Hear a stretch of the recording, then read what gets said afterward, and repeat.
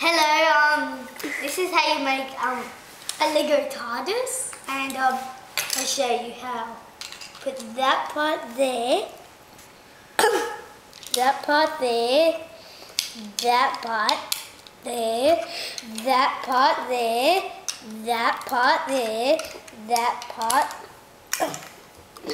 there, that part there, that part there, that part there, that part there, that part there. So you made a TARDIS. So you can put, I pretend this is the Doctor Who, because I don't have any Doctor Who things. So every time I find a thing I don't want to play Doctor Who, Lego Doctor Who, I just pretend someone's Doctor Who and someone like a Simon or Dalek. And that's the TARDIS, so that's how you make one.